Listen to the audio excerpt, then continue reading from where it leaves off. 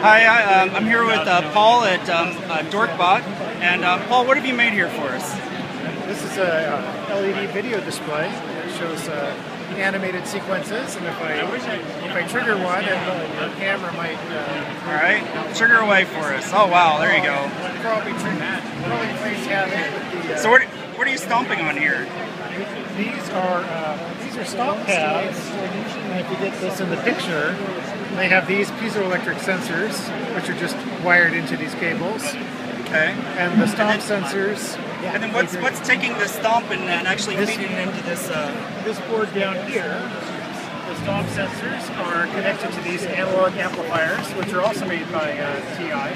Okay, cool. These are TI amplifiers, and they turn the analog signals sensors into a digital signal. And this board here. That's a TT right there? Yes. Okay. And it's running Arduino open source code, and that code. And that's all fit in here to a USB hub, talking to the BeagleBone Black. Right. So the BeagleBone is receiving the sensor data, and then it has animated GIF files on the BeagleBone. And is that software that you wrote that displays the animated GIF files? Absolutely, yes. Okay, so that's available on your website, right, for anybody to download? That's on the DorkBot website. It's open source. It's totally free, and it uses the libgif library to read the GIF files into memory. And then when it hears these triggers, it plays the data on. It sends the data out to these boards up here, which stream the data out to the LEDs. Okay, cool. And so you've got more of these teensies here wiring out to these LED arrays. Right. And so you can feed in all sorts of data. So you're feeding in animated GIFs right now, but you can feed in all sorts of data to these guys, right? So you're telling me earlier you've also got a USB webcam up here, right? Right. So you were able to plug that in and actually feed live video to the LED array as well? Absolutely.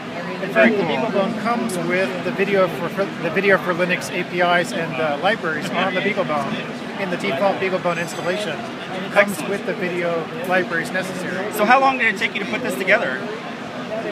Well, a few months ago I started working on this library, and this was created first. Okay. We spent about 2 weeks building the stomp pads. Okay. And it took me. I prototyped the code on my desktop PC, and it took me about half a day to get it working on the BeagleBone.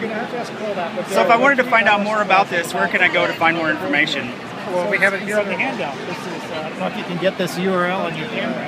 All right, try. Oh, there it goes. All right, so DorkbotPDX blog. Thanks.